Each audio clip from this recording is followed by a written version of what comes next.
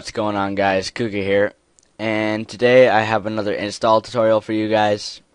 Today I'm going to be doing the Zombies mod pack, also known as the Fly mod. This has tons of other mods into it too. What you're going to need for this mod is Zombies mod pack, obviously, and Modloader. This is version 4.29 for Minecraft Beta 1.7.3, and I love this background. You guys like it too, I know that. Don't even lie to me.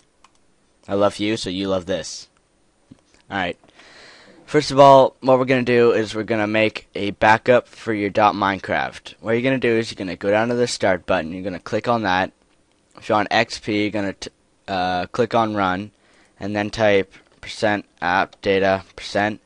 If you're on Windows 7 or Vista, just type that in. You're going to see a roaming folder. Click it or press enter. You're going to see a .minecraft folder. I deleted a couple of things out of here. Anyway, you're going to see a .minecraft folder. Click on that once. Right click. Copy. Go onto your desktop. Right click and choose paste. This now made a backup for your .minecraft folder. I made a fresh one, so yeah.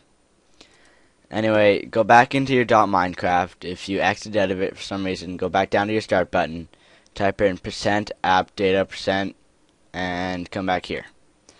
So now you're going to double click on the .minecraft folder. You're going to see a bin folder. You're going to double click on that.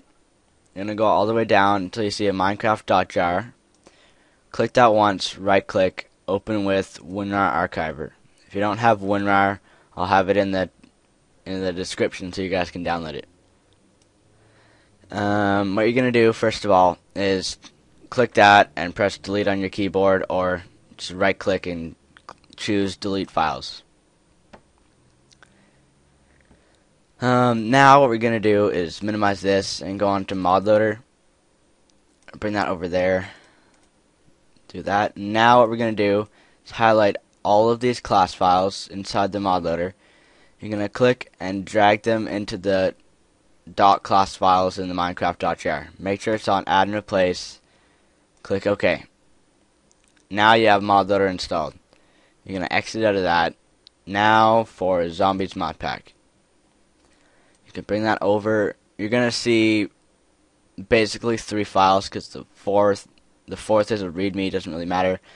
Anyway, you're going to see a classes file. You're going to double click on that. Now what you're going to do is highlight all of these, do the same thing.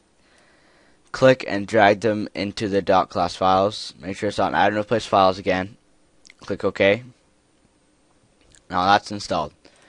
Now what we're going to do is the source is nothing, so don't even worry about that. Don't delete it though. It's nothing.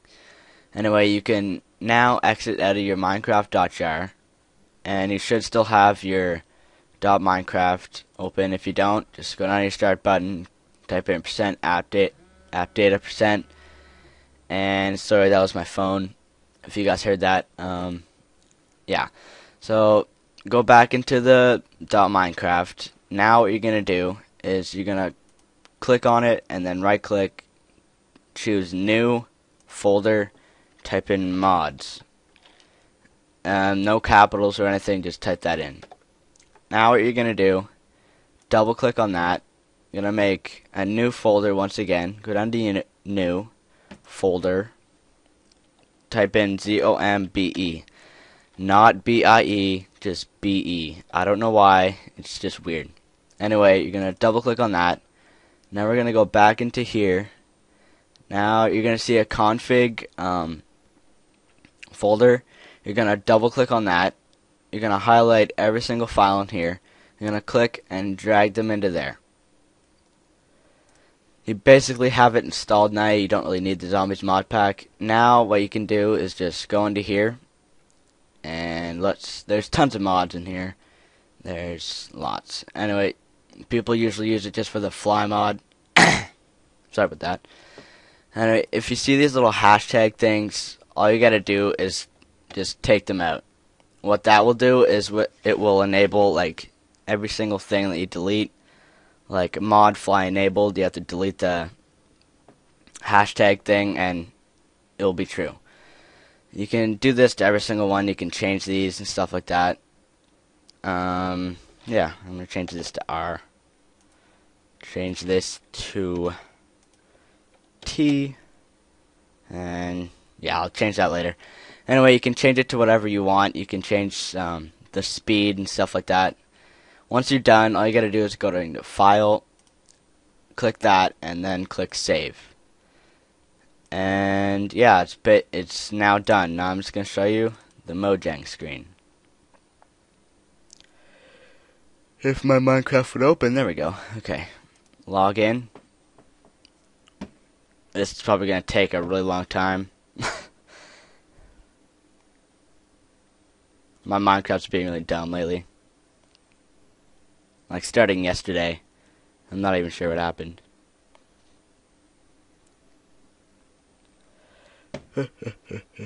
It'll do that, and then can't connect to Minecraft.net, and then it'll click try again, it'll log in, and it'll take a really long time and probably work.